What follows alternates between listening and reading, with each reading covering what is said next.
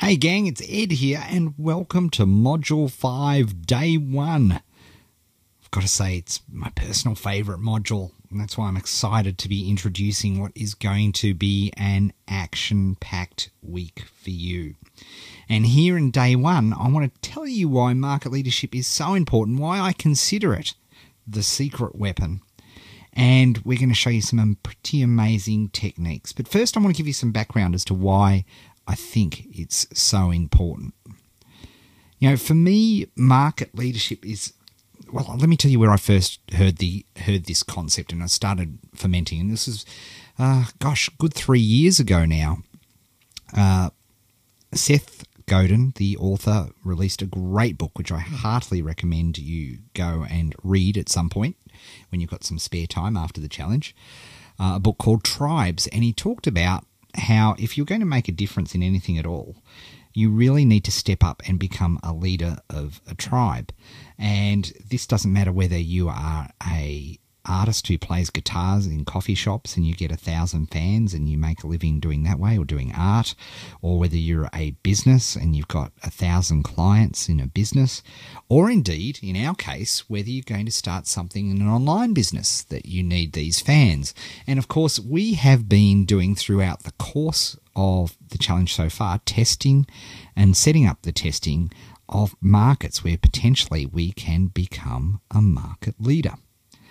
Now, right about this time, people start getting a bit sweaty because market leadership and the words leadership and the words influence can really have some negative connotations for people. So I'm just asking you, just stay with me for today. I promise it's a very light day, no activities at the end of the day, but some really crucial baseline before we get cracking on for the rest of the week. But stay with me because I know people here who are listening, it may well be you, that are shy, that the concept of leadership really has a negative one from school or wherever. Please, it's not what you think. And just give me today to hear me out and let me make a case for you.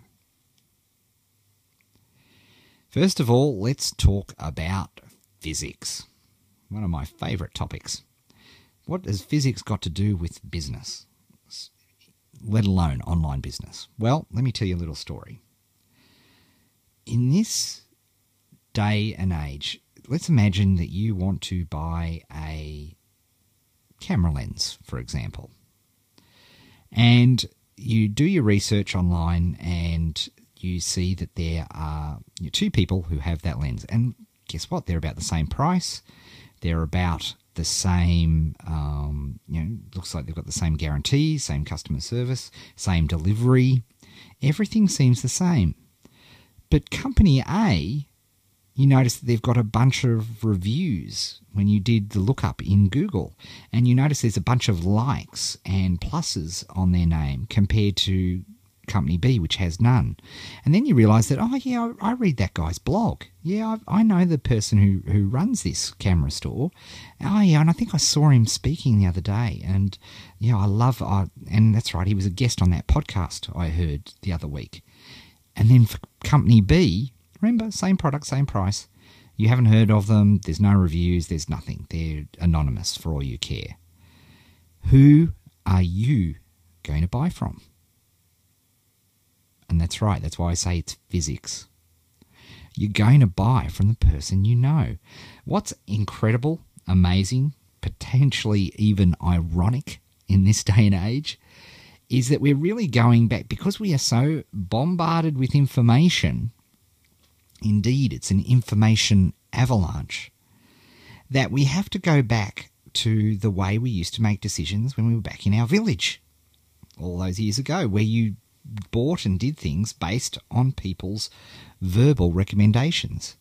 And now those verbal recommendations can come from anybody in your network, in your social group.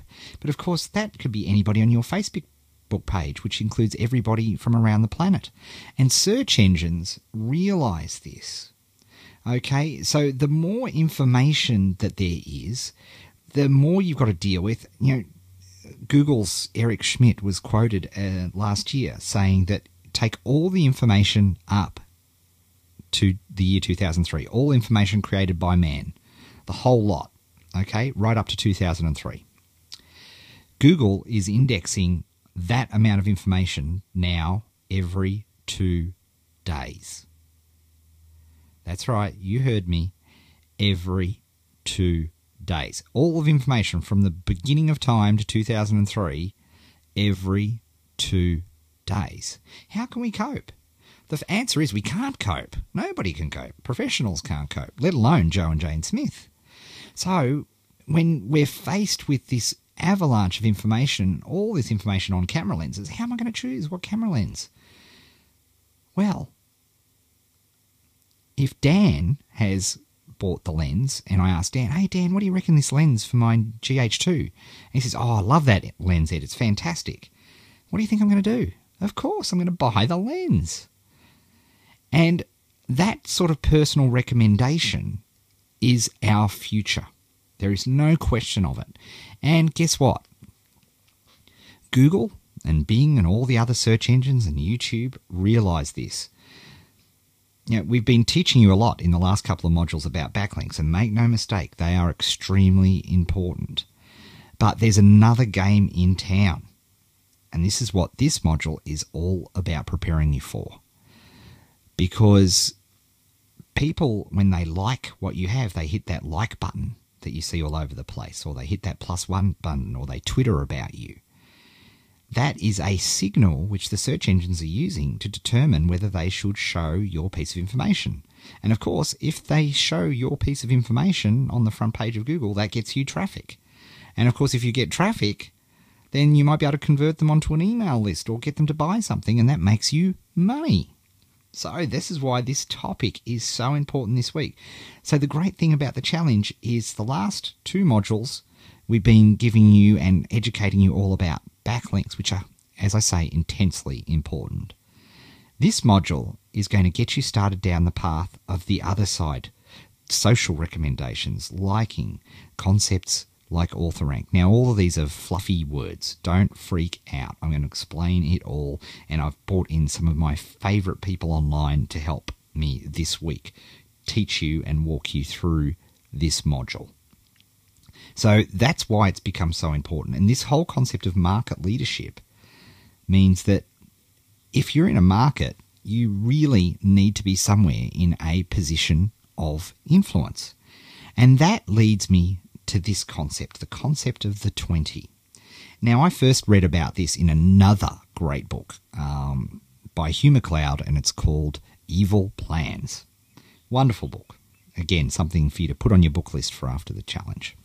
And I'm reading this, and I only read it just relatively recently, flying home on the way from Los Angeles back home here to Melbourne. And I'm reading it through, and I'm loving every second of it. It's just so much good stuff. But then something smashes me in the face. Like, if you talk about market leadership, I consider myself a bit of an expert in this area of marketing. And yet, here in 2 pages, Hugh has just given me a punch right in the forehead of something that should have been blatantly obvious to me and wasn't. I hadn't been able to articulate it in this way, and I want to present this concept to you because I think you'll get this. When you think about it, if we accept that being an influencer of some kind, and for all those people who are freaking out and saying, oh, I just want to be anonymous, I don't want to deal with anybody, I'm shy, I don't want to deal with anybody, please don't make me do any of this stuff. Please, I beg you, stay with me. Stay with me. I promise you I will address every one of those concerns before today's lesson is out. But just stay with me for the moment. So, if you analyze a market, now let's use me as an example, because, hey, why not? The rule of 20 is this. Make a list of the top 20 most influential people in your market, in the area that you are doing business in. And then ask yourself this question. How many of those 20 are reading your stuff, know who you are? And if the answer to that question is not many, then you've probably got a problem in terms of being a long-term player in that marketplace. Like I said, don't freak out. Stay with me. Stay with me. After this module, you will be able to, that will be just like, ha, ha, ha, ha, ha. I laugh in the face of that. Of course, I will be one of the most influential because we're going to teach you how. But let's have a look at me. So, in the world of internet marketing, I am pretty well known, dare I say it. In fact, if I was to apply the 20 most influential people test, every single one of those people read my stuff. Indeed, every single one is probably doing this challenge and watching this challenge right now because everybody watches what we do in the challenge each year. Or they get their team members to do the challenge, which is awesome. We love that. But they see my stuff. And funnily enough, guess what? I do pretty well in the internet marketing game. I make, frankly, quite a bit of money, which is awesome.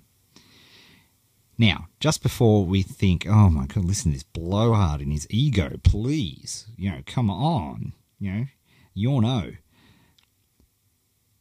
Let's look at a market where I believe in my self-inflated ego style of way of being an influencer. And that, of course, is the Apple market, an iPad and iPhone market. I think I'm pretty damn brilliant at usage and using the iPad. In fact, I'm going to show you a bit later in the week, which I can't wait. But if I look at the list of the top 20 most influential people in the Apple marketplace, 2 of them would know me and maybe read my stuff. 2. Guess what? I'm not making a lot of money in the iPad and iPhone space because I'm nowhere near influential. And that was a real eye-opener to me. Now, this is not about today. This is about teaching you something important that is going to bode you well in the future. While we're waiting for all our backlinks to bite and while we're getting this concept and what I'm going to teach you today and over the course of this next module is going to stand you in good stead. It is, indeed, as I started off this presentation, the secret weapon. When people ask me and they say, well, hang on, Ed, I've just picked this niche. Before I started the challenge, I didn't even know anything about it, and I just barely know anything about it now. Well, don't worry. My fellow broadcaster on internet marketing this week, our podcast on all things internet marketing, Paul Colligan, is going to show you exactly how to do that in a couple of days' time.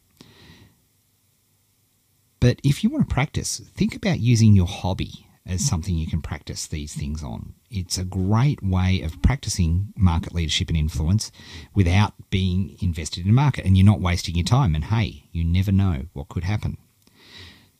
But before I go there, I want to talk to you about a very special type of market leadership, influence, and online project. These projects are dear to my heart and often have the most amazing results. That's the good news. The bad news about what we've called 365 projects, which is, of course, 365-day projects, a year project, is that when you attempt a 365-day project, and maybe we should define exactly what that is, and the best way for me to define that is to show you some of my favourite examples.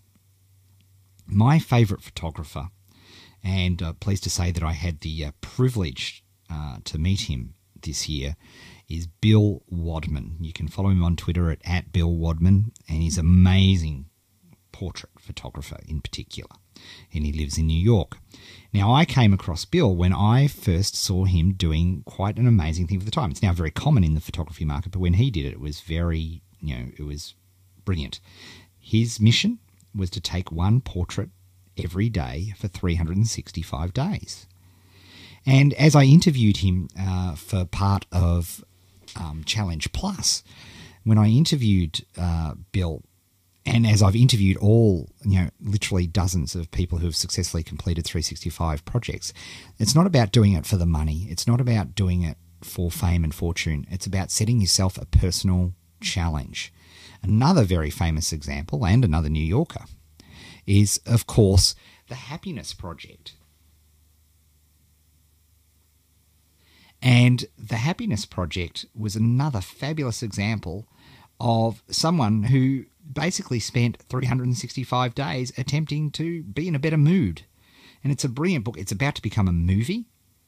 And again, when it was started out, the project was not about writing a book. It was not about doing a movie. It wasn't about any of those things. It was just a personal project. And that to me was so powerful. And of course, there's the most famous 365 project of all, which is, of course, Julie Powell's Julie and Julia. As it says here on the book cover, 365 days, 524 recipes, one tiny apartment kitchen. You know, Julie Powell was an insurance assessor. Again, working in New York. What is it about New York? All three of these are New York examples. Trust me, there are 365-day projects all over the world, not just in New York. But Julie Powell was working as an insurance assessor, and she decided that she was going to cook every single one of Julia Child's, the very famous cook, every one of her recipes from her huge volume of French cooking.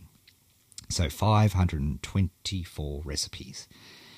And the movie is fabulous. And by the way, if you want a little homework project, if you want to see a movie about a 365 project, then go and hire Julie and Julia. It is the most magnificent marketing movie of all time. And here's a tip, lads, just between you and me. This qualifies as a chick flick, so you get bonus points there, right? You with me? And it's actually secretly a marketing film. Awesome. So you get both. Now, back to regular programming. A 365-day project. There are a lot of you who are listening to this challenge and following along that have a passion, have something that they absolutely want to do. They don't care about the market research. They don't care that the market research sucks. It is something that they are driven to do. If that's you, I really would encourage you to look at the following week, because we're going to teach you the practicalities. But I'd really suggest you have a look at these 365-day projects and ask yourself if you could set yourself a 365-day project, because I tell you, they will change your life. I don't know how they're going to change your life, but every single person I've interviewed that has done a 365-day project that's completed it and has stuck to it through thick and thin, through sickness and health, it has absolutely changed their lives. It is a thankless task. It's not something I could teach you as a money-making concept, because it's not. Although it has, for people, you know, bought them film deals and books, and in Bill Wadman's case, you know, be able to become a photographer, a portrait photographer in New York, which is a field where is just insanely competitive for some of the best magazines around because of his work on the 365 project.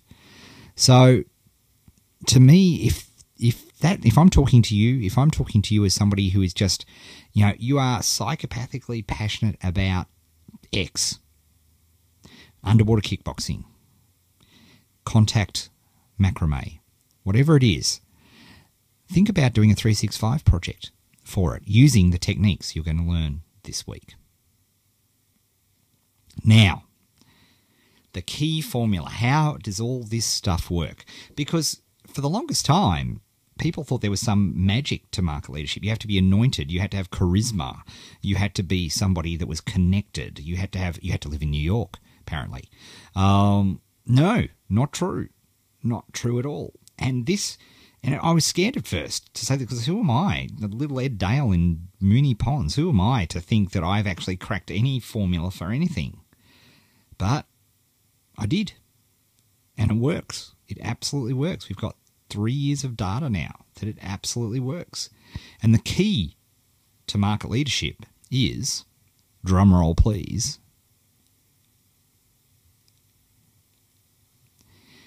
ML equals C times CN. I'll just let you digest that for a minute. Some of you may have had to take a seat. Some of you may have, had, a loss of breath, a bit stunned at this revelation. That's all right. I'll wait. No, in all kidding. What's this mean? ML equals, funnily enough, market leadership. So market leadership equals C, which is content, times consistency. Market leadership equals content times consistency. So content could be anything. Could be writing, could be blog posts, could be pictures, could be video, could be podcasting, could be drawings, could be sand castles, could be water sculptures, could be ice sculptures, anything. Content. Right? Content that matters in your particular market, your niche. Times, and this is the crucial part, consistency. Whatever you choose, whatever media you choose to create your content in, you have to be consistent. And that's the power of the 365 project. That's why it's so powerful, because it's hard to do something every day for 365 days. It is really, really hard. For every successful 365 project I've followed, I've seen a bunch which have died a early death. It's hard to be that consistent. Fortunately for you, if in your marketplace, you don't have to publish every day, but whatever you choose it to be, you have to be consistent. Because as Hugh MacLeod in the fabulous book Evil Plans suggests, which I've already mentioned once here, when it comes to content, you never know which bit of your content will spread, which will give you backlinks, more backlinks than you could possibly ever do manually, that will give you more likes, more pluses. You never know which piece of content will be that piece of content that gets hugely spread. It's a bit like a snowball. When you're rolling a snowball down the hill, you just never know which snowball is going to take and become that massive snowball by the end. A lot of them just fall apart. But here's the thing. Before you actually launch the snowball, you have no idea which ones it's going to be. Same with your content, which is why you've got to be consistent, because some of it will die on the vine, won't spread at all. Some of it will spread immensely. In fact, you may have wondered why I had this picture of a bobblehead. Because I'm ashamed to say that my most spread piece of content that I produced this year on Facebook, and for goodness sake, people, I deliver gold on my Facebook page. Please go there and like it if you haven't. But gold, I spread all sorts of amazing, amazing stuff. Yet I put a photo of this bobblehead up on my Facebook page, which my friend and colleague Andy Jenkins had created for me. And this became the most spread, most liked piece of content I've done on Facebook all year. Thanks. Thanks a lot.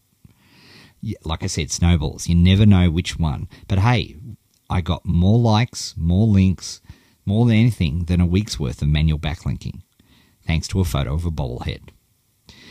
Now, you can see the title of this slide here is Fears. And this is the last thing I want to talk to you about today.